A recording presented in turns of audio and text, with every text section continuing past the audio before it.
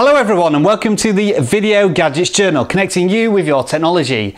This is a Google Nexus 6, a 6-inch Super AMOLED display. Beautiful. This is a Samsung Galaxy S4, also with a Super AMOLED display, but just a little bit smaller. Is there any difference between the two?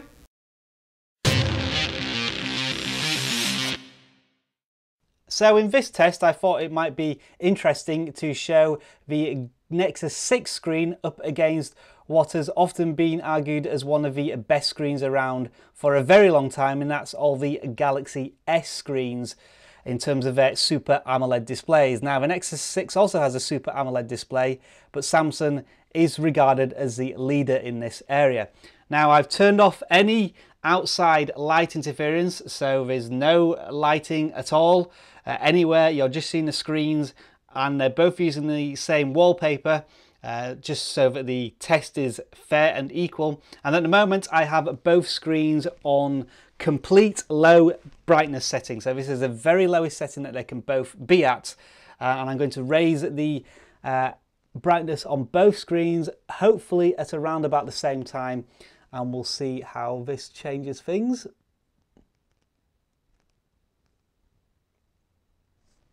And so we're now at full brightness, and that's how it changes the screens.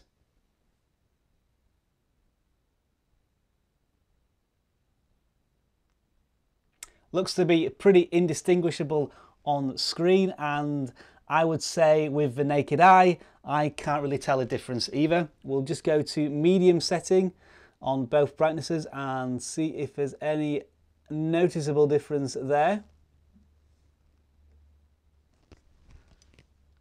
There we are.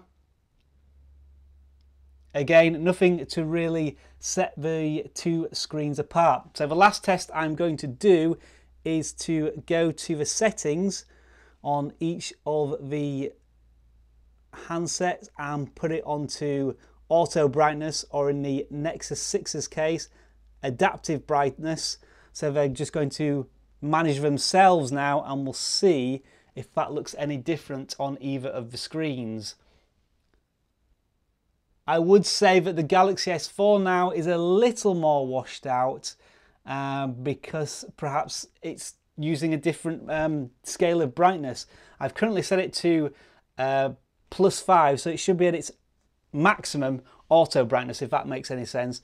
So it looks as if the Nexus 6 is better able to cope with brightness settings, although you'll see at the bottom there is quite a difference in the brightness because the icons on the Nexus 6 are overexposed, whereas there's more clarity on the Galaxy S4, but that's just because of the camera settings. Obviously, to the naked eye, the screens look absolutely fine. But there you are, that is another test of the Nexus 6, and the good news is that if you like Galaxy S AMOLED displays, which I love, they are so vibrant and so rich and so crisp and so clear.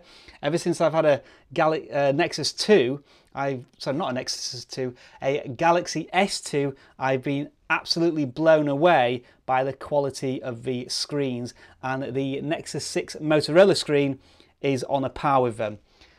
What do you have in terms of opinions on the Nexus 6 screen? Do you think it's as good, or can you spot anything that makes the Galaxy S4 or Galaxy range screens any different? I'd like to hear all your opinions. Please do share and discuss in the comment section below. Thanks for watching, and I'll see you again soon in another Nexus 6 journal. And in contrast to the Nexus 9, so far things are looking quite good for this new phone.